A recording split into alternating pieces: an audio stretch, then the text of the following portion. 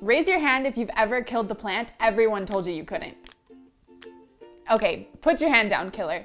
But don't feel too bad. Even the toughest plants aren't invincible. But trust us when we say that with these 3 plants, you should be just fine.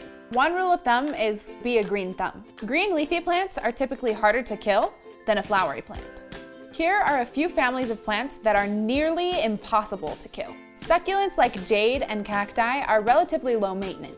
Succulents like drier climates. So if you live somewhere humid, lay off the water just a bit. You'll only need to water once a week in spring and about every month in winter. Bamboo is a fun, unique plant that you will love having around. The best part is that they're super low maintenance. Bamboo doesn't need much light, so you can put it somewhere with indirect light. A bonus of bamboo is that in many cultures, it's believed to bring good luck. The difference between this one and the other 2 is color. If you're more the flowery type, then orchids are perfect for you. Orchids are super low maintenance and nearly impossible to kill, but they still provide you with beautiful, bright flowers.